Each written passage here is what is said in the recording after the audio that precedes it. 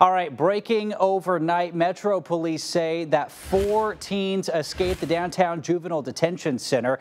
Here's a live look right now at the center this morning. The teens were last seen running down 2nd Street toward Jefferson. Police say that there was a 35-minute gap between when the teens escaped and when police were notified. Now, here's what we know about the escapees this morning. They're Decorius Wright, Morris March, Brandon Carruthers, and Calvin House, all between the ages of 15 to 17 years old. Police consider them dangerous at this time.